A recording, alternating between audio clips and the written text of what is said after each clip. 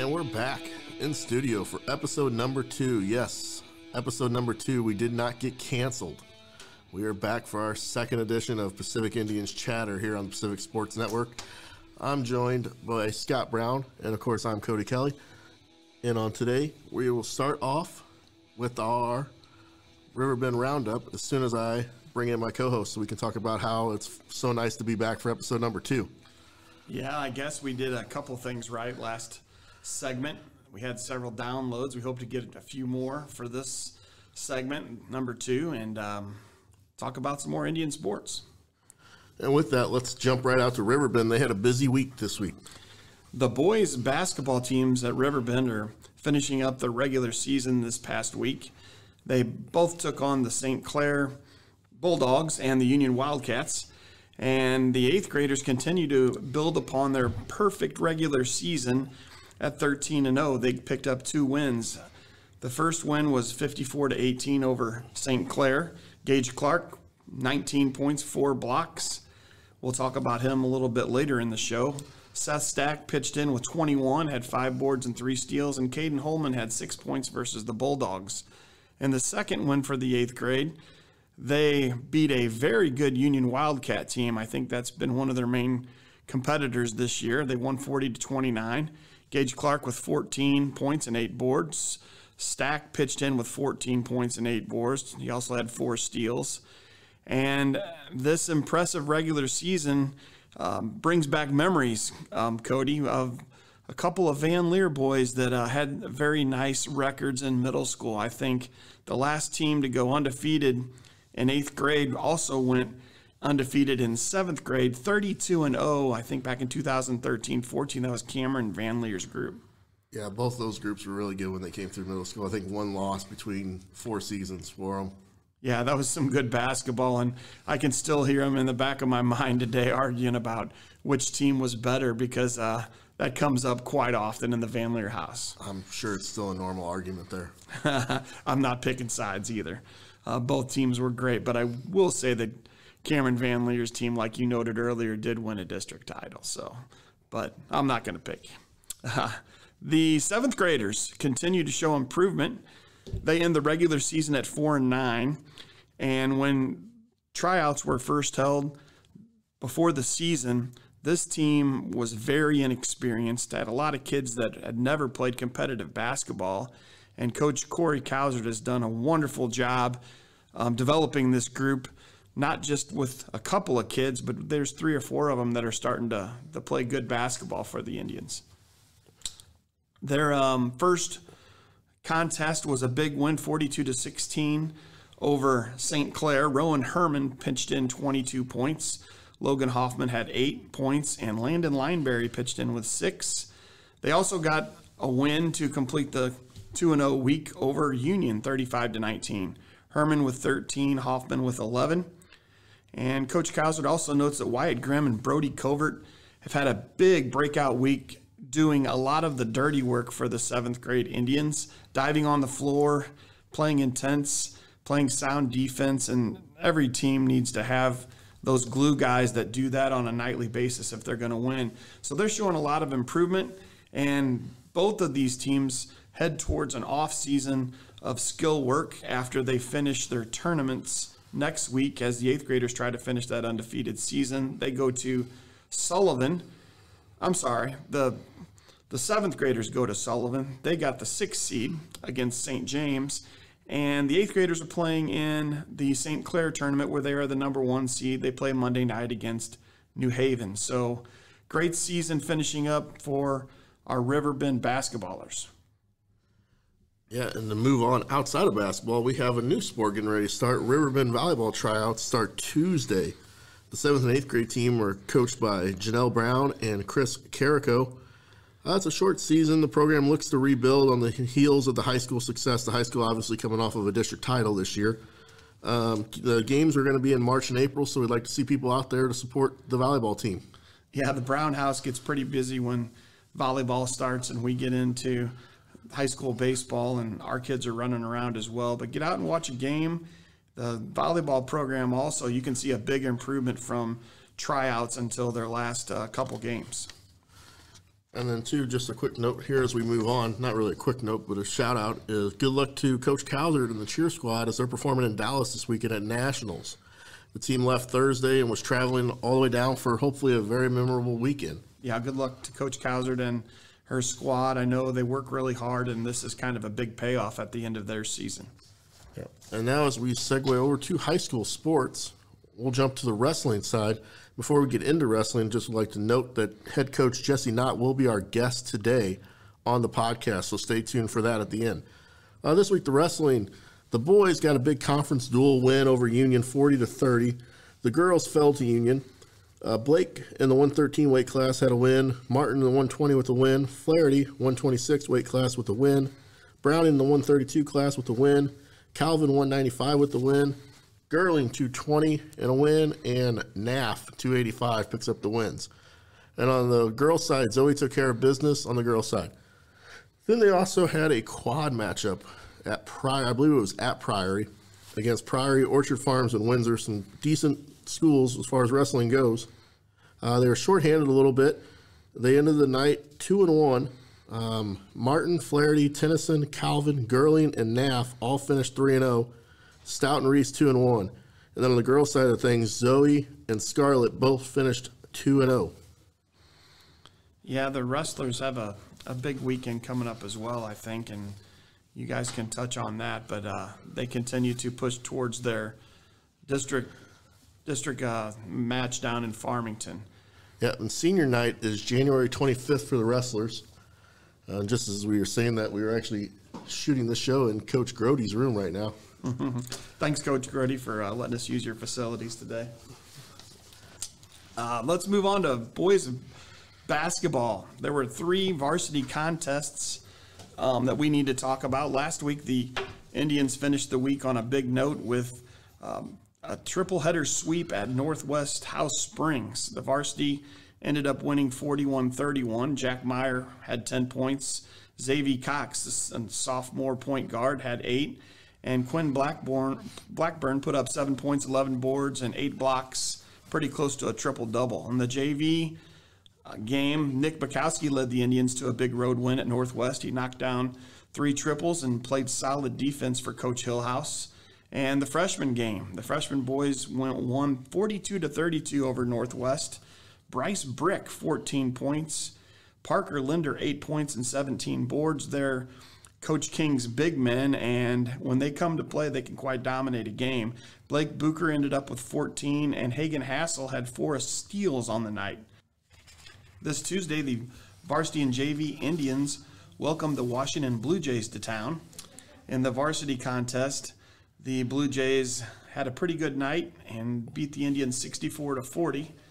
They were pretty physical and big, and the Indians had a little trouble taking care of the basketball. Matt Rinke ended up with 10 points to lead the Indians against Washington on Tuesday. The JV was a competitive game.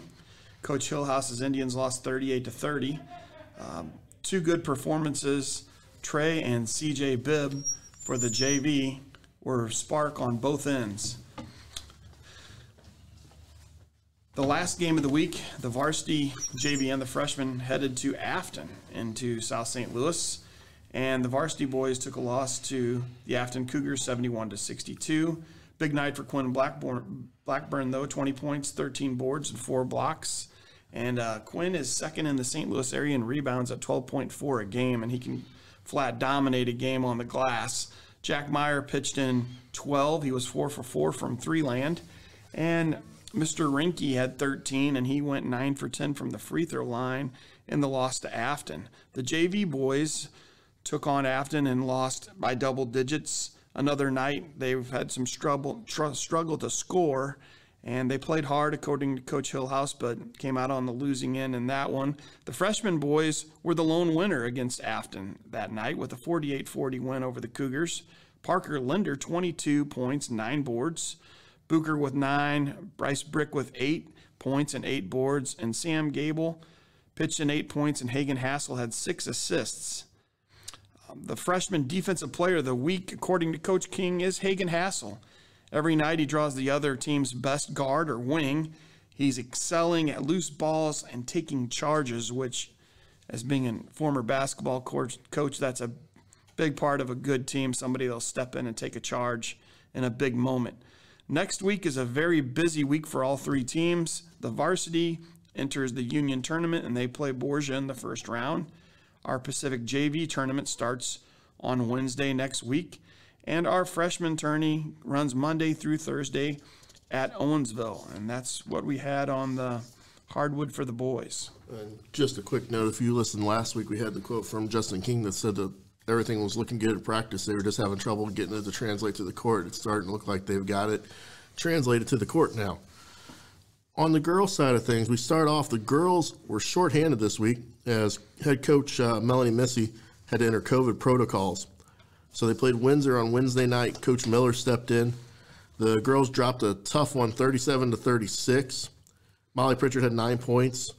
Had some nice work in the 2-3 zone in the high post. The loss was a tough one. There was a foul called with no time left on the clock. I mean, it's one of those you don't like to see called because you kind of want to see the players play. Didn't see a lot of contact. I talked to one official about it that saw the foul. He said he would have never called it. He doesn't like to decide games like that. It's a tough loss. The girl hit the free throw. Windsor wins 37-36. The JV dropped that game too that night, 29-23 to Windsor. Trinity Brandhorst had 8 points in limited action. And then Thursday night, they traveled to Liberty Wentzville. The girls came out on top 38-20. They came out with a tough press that Wentzville just had no answer for. Abby Hall led the way with 17 points. On the JV side of things, JV lost 29-24 to Liberty. And as we record this now on Friday, the girls play Crystal City tonight at 5. We will try our best to add in an update from that game after that game takes place. Hopefully we'll be able to do that for you. Update from the Crystal City game. The Lady Indians take down Crystal City 47-2. The Indians were led by Shelby Kellerman with 11 points and Molly Pritchard with 10. Next week, the girls travel to Washington for the varsity tournament.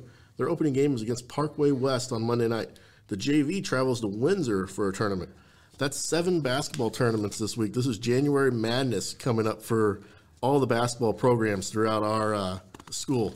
Yeah, I remember this week well. It's a real busy week for everybody. Getting home late, having to go get up in the morning, go to class. But, you know, if you're a basketball junkie, this is a fun time of year. Not a lot of time for practice. And No. as we get through that, let's jump into one of our favorite segments here on the show, and that is Performance of the Week. Time for our Performances of the Week. I can start us off this week. I am going to go with Abby Hall. She had 17 points last night in a big win against Liberty Wentzville for the girls.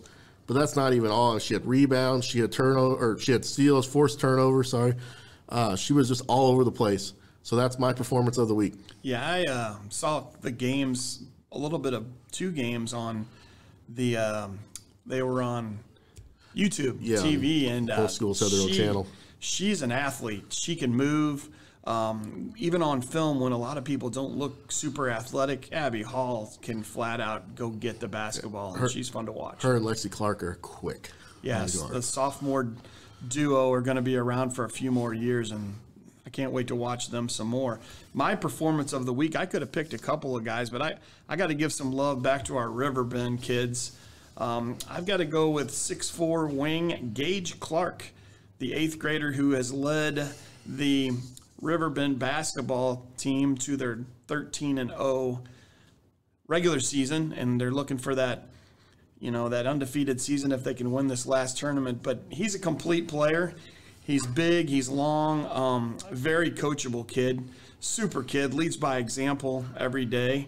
He averaged 16.5 points last week in both those games. Every night he pushes a double-double, and I would imagine there's some nights he's been close to a triple-double. So Gage Clark will get my performance of the week nod. Yeah, very well deserved on his part.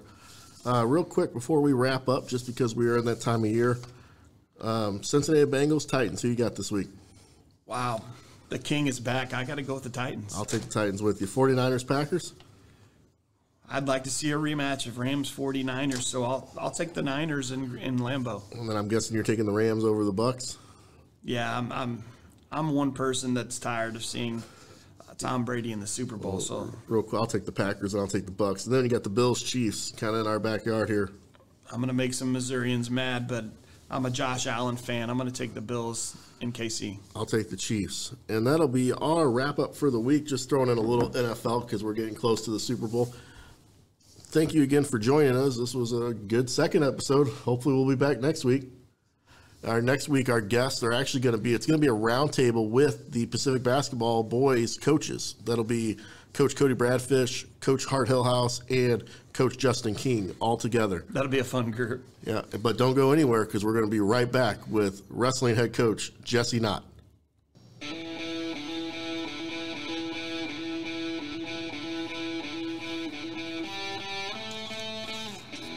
And we're back in studio here with head wrestling coach Jesse Knott joining us here for his interview. Coach, thanks for joining us. Yeah, no problem. All right, so before we dive right in to the program as it is now, for some of you that do know, Jesse was also part of the program as a wrestler in his days at high school here at PHS. He was 2007 state champion. So I'm just going to have Jesse maybe take us through some of that tournaments and moments that he remembers from that. Well, yeah, I mean, that was kind of a big moment for me personally. You know, you don't want to necessarily talk about your high school days that much, but it's definitely a moment that'll stand out for me as I get older and in this sport that has made me. And you know, if I look back at that run, a lot of that credit goes back to my coaches and my teammates. We had a great team that year.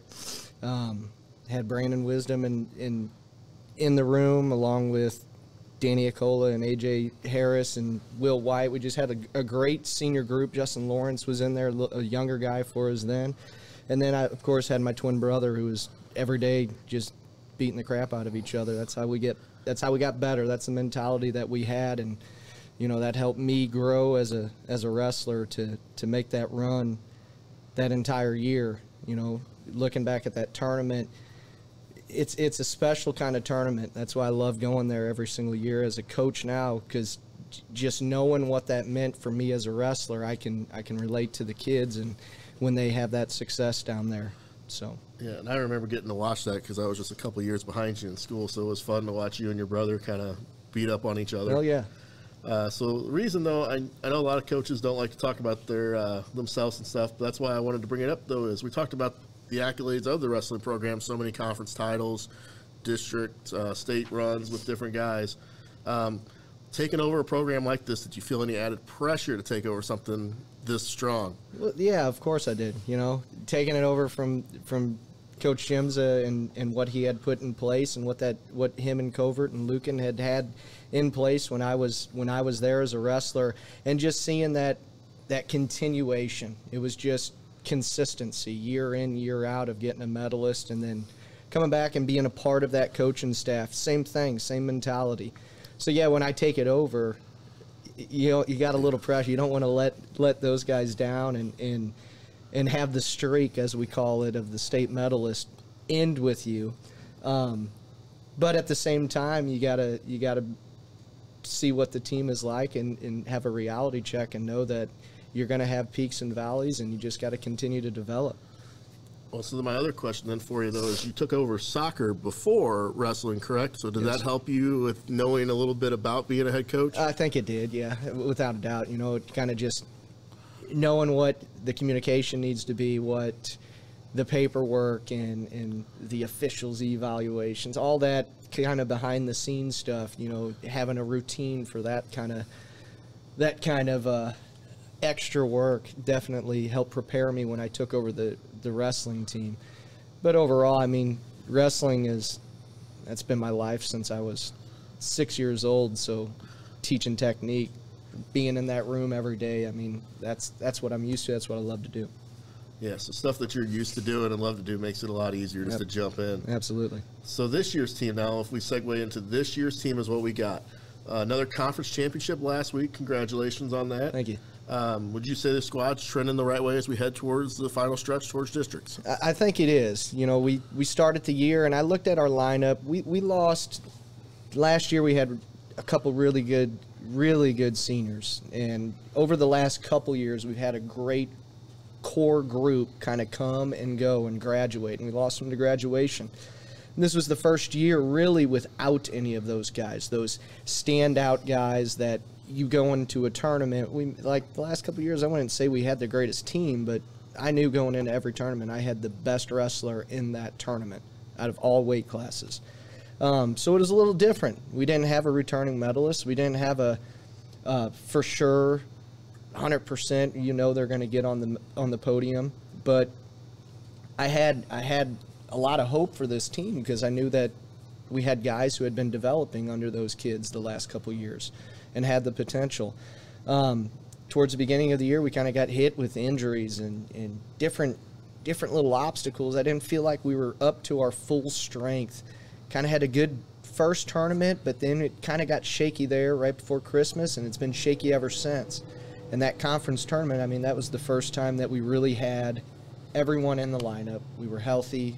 We went out. We performed. We got big wins from our big guys, from our good guys, and some key wins from some of kind of our role guys who are filling in spots. Picked up some huge clutch wins for us. So I think it is. We're kind of hitting that sick bug again right now, which I think every program across the state is, and no matter what sport. But you just have that sense that something special is going to happen with these guys when we get to the district tournament, and that's what we work for. A conference title, it's like I told them, it's nice, but this program's different than other programs. We don't go into a season looking for conference titles. We look for state medals, and that's what we work for every day. So. And then another question, though, that I had for you is you kind of get something unique. You get to start a new program almost with the girls wrestling. I mean, it's only been around a couple of years. Yeah. How is that to start up something new pretty much? I mean, it's fun. It's a lot of extra work. It's kind of almost, a lot of people see it as an exciting time, right? You start a new program. And it is. It's getting a new group of people interested in the sport that you love. It's difficult running two programs at once, and that's what they are. It's not girls wrestling in a boys sport. It's girls wrestling and it's guys wrestling, and to focus the attention that you need on both programs with one person, it's difficult. Our numbers haven't been great. I think we only have 3. We had somewhat like 7 last year, and I think 3 the year before. So our numbers have been low. And I think hopefully in this next off season, we can change some coaching stuff up to where we can have a full head coach that focuses all their attention. I think that's the key to growing that program. You look at all the good girls programs throughout the area, they have a separate coaching staff that can focus on recruiting that athlete and focus on technique for their style. They're 2 different styles. They are. And having their own practices. I think if we're going to grow that program, that's the direction we have to go. But working with those girls it's been awesome because they fall in love with the sport. They soak up the information. They really do enjoy winning. I mean, it's good to see the joy in their face when they get a big win. So it's refreshing from time to time, but difficult at the same time. So, well, to build off of building a program, we'll talk about your feeder system as we do in our Riverbend Roundup. We mentioned the wrestling program last week on our show that Coach Ken Grody leads, but it's also probably a little bit more of that as far as all the way down. That's going to help too with the girls, I would think. Yeah, absolutely. Grody does. I can't say enough about the job that guy does for us at the middle school level. That's. We don't have just a couple, like 10 kids. We got 30-plus kids down there, and he's rounding them all up and getting them and teaching them the foundation so that when they come into our room after those 2 years, they have a background to the sport that I can then build off of. So he does an incredible job, not only of teaching that stuff, but getting our numbers up. He's pivotal to our numbers staying where they need to be to make us a competitive lineup in years to come. And then even below that, we, at the Little League level, we have a Little League here at Pacific that has been around since I was a kid, started by Coach Lucan call him the godfather of Pacific wrestling. He's always around. I mean, just an incredible human being. But taking that program over, along with running those 2 programs at the high school, it was difficult. So reached out, and I got the Wisdom brothers. Brandon wrestled for us when we were seniors, was a state medalist, 2-time state medalist, probably should have won it as a senior.